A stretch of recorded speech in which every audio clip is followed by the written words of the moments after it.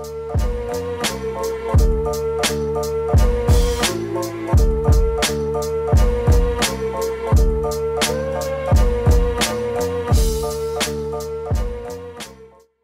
back to Coffee with April. It's time to launch another subscription coffee. This time we're talking about the coffee for July.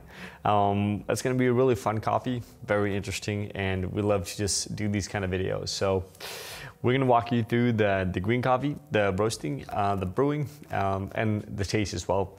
I'm actually drinking it right here, right now. So the coffee we're going to send out is from Bolivia, which is kind of interesting because it's the first time we had a Bolivian coffee here in April. The biggest reason why we're looking into Bolivian coffee at the moment, and you, for example, see Ecuadorian coffee as well, is that we're looking for coffees that we can work with during the first 2 quarters of the year, meaning they should be harvested in the later part of this year. So this coffee is, for example, harvested in late September from 2018, right? And what we're trying to do is we want to have a more seasonal focused where we can work with coffees that are traditionally farmed in different parts of the year to maximize the quality of our roasting and to make sure that our green coffee is always as fresh as possible. And since we're not necessarily working that much with either Burundi or Rwanda, or Brazil for that matter, then we're looking into new kind of alternative countries to be able to up our game and make that coffee tasting really good throughout the whole year here in April. So the coffee that we have now is a washed processed Gesha varietal. The farm is Finca Golondrina, and it comes from farmer David Maita. It's the first time we're working with this coffee. This is a pretty small lot of 4 bags of coffee. We have all of them. We've been having them for a while now, and we're kind of test roasting, trying to figure out what the profile should be and not be. It's always interesting when you're working with a coffee for the first time, a new farmer, a new concept. Even if the washing process in this case is relatively similar to what we're used to for Central and South America, this is still a bit different, right? So we've been tweaking the roast profile and working, trying to figure out where we want to be and where we don't want to be. Part of Bolivia, which is really interesting, is that you can find coffees on a very high altitude, so much higher than in Costa Rica, for example. This coffee is up at 1,800 meters, which gives this just a longer maturation process, usually increases a sweeter cup of coffee, more vibrant flavor profile, sometimes a better acidity structure as well, which we can find in this coffee. Overall, and what this turns into when it comes to roasting is pretty interesting. So we've been profiling now for a few weeks before you guys get to try it, and we've been testing a few different approaches, and what we're working with currently right now and what you're tasting, it's a profile that is relatively, again, aggressive for our style, especially being a coffee from this origin. So we're pushing with a total roast time of 9 minutes and 34 seconds. Again, 12 kilo batch, we lock that in. That's something we do consistently. We're pushing a time after crack, which is up at 1 minute and 6 seconds, which is actually a tiny bit shorter than what we normally do for these kind of coffees. We're doing this because it actually increased the vibrancy, and we got a bit more acidity structure out of the coffee because it's so inherently sweet as it is. We wanted to make sure to really get some vibrancy out of the cup as well. The end temperature in this case is 208.3. which for us is a relatively consistent end temperature on what we do in terms of filter coffees here. Again, the end temperature often stays very similar. The way we get to that end temperature can differ a lot depending on coffee.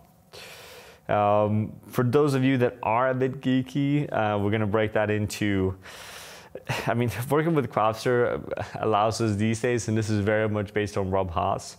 And we're gonna have a podcast coming up with Rob relatively soon as well.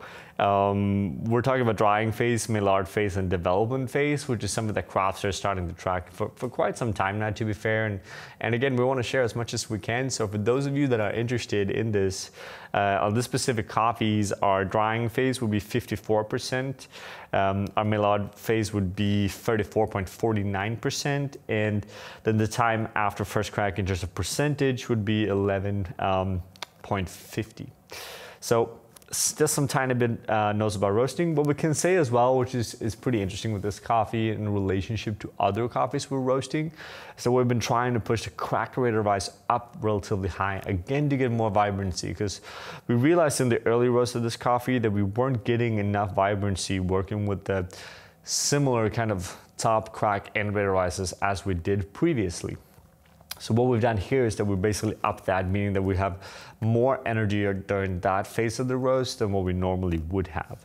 This has also resulted in a much higher end rate of rise than what we're used to as well. In our case, being above 3 on a 30-second setting on this machine, not for example on your ProBat. Don't compare them, they're two very different things. Because the probes are very different. Now, this also increased the vibrancy, makes the cup super clean and fresh, which is really interesting. That's something we come to like very much with this coffee. In terms of brewing and in terms of taste, and I'm gonna cheat and actually try it now. With a lot of the coffees from this region, and coffees that are, I think to some extent, inherently more sweeter, interestingly enough, when it comes from, for example, Peru, Ecuador, and Bolivia, we find coffees to be much, much sweeter in structure, even though they're wash-processed coffees.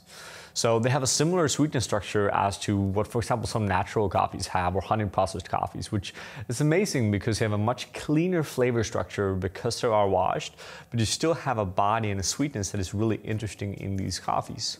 So what we're doing brewing-wise then, what that means for me is a very fast flow rate. Very fast flow rate means V60. V60 is by far one of the fastest flow rates you could have, again, depending on grind size and depending on pouring approach. This is basically a 2-minute brew, pretty much in and out, working with 12 grams of coffee to 200 grams of water, very simplistic, 2 simple pours, 100 gram. First aggressively for 10 seconds in a circle. You'll let that go down for 1 minute and 40 seconds. Now, for those of you that actually try this at home, you're gonna see you're gonna really large hole in your coffee mass and you're gonna freak out. And I say, don't freak out, just relax. Do the second pour starting with a circle on the edge of the filter.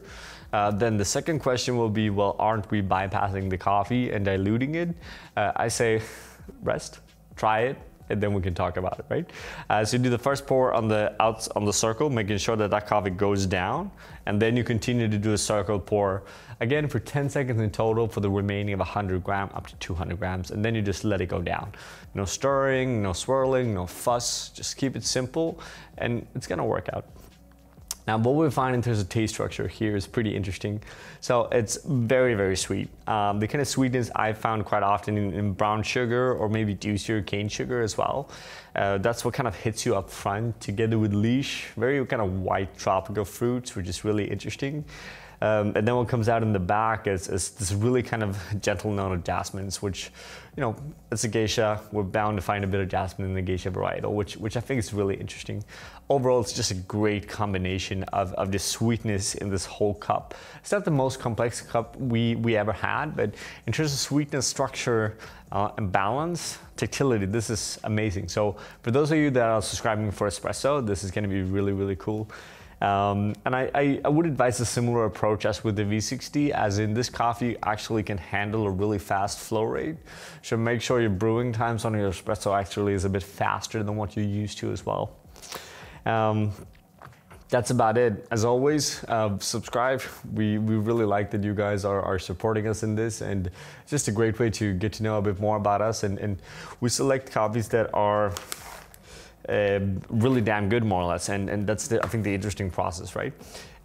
So if you want to sign up, do it down here, do some comments as well. We're always happy to share, and you know, always feel free to share feedback with us as well. We're really interested in hearing what you guys think about what we do and what our coffees are tasting like as well. So thank you guys for watching.